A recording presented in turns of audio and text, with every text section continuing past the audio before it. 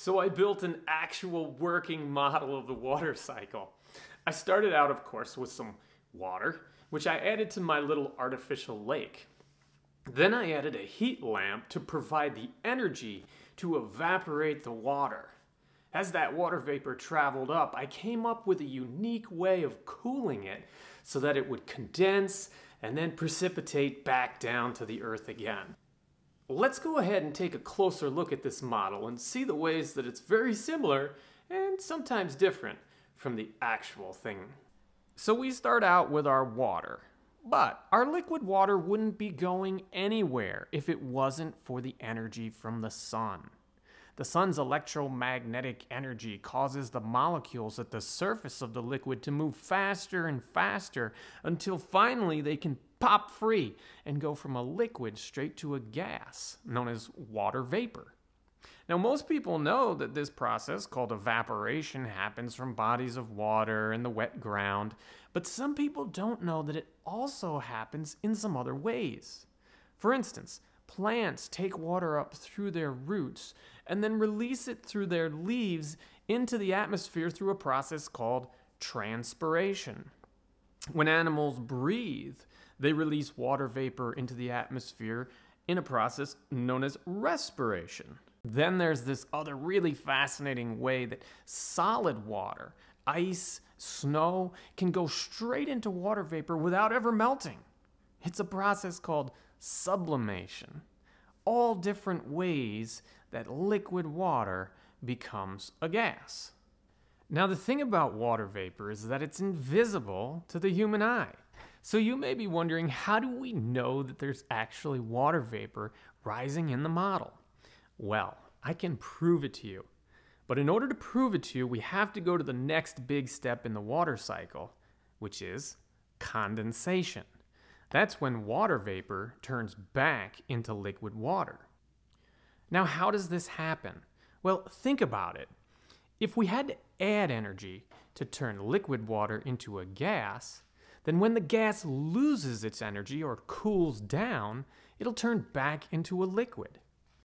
In our natural world, this happens when the rising humid air reaches higher altitudes where the atmosphere is colder. When the water vapor finally cools off enough, all that's left is for it to find a solid surface to condense on. Now, what is there for a solid surface up there high in the sky? Well, little tiny particles of dust and pollen can provide the perfect surface for the water droplets to condense on. And these little tiny bits of floating dust and water form the clouds. So here's what I did to cool down the water vapor and give it a solid surface to condense on. First of all, I took a plastic Ziploc bag and filled it with some ice. I went ahead and closed that bag to make sure that none of the ice could melt and get out. Secondly, I put that plastic bag of ice into a waterproof aluminum pan. The reason I was so careful to make sure nothing would leak is that I wanted to make sure that any condensation or precipitation that I saw was coming from the water vapor rising and not from the ice melting. Now, if you look closely, you can see where little tiny drops of condensation are beginning to appear as they hit the cool surface of the pan.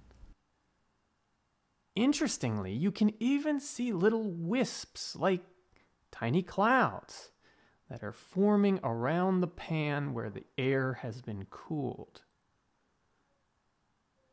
Now, if we give this enough time, just like in the clouds, these tiny little particles of water begin to gather together until eventually they become heavy enough and precipitation occurs.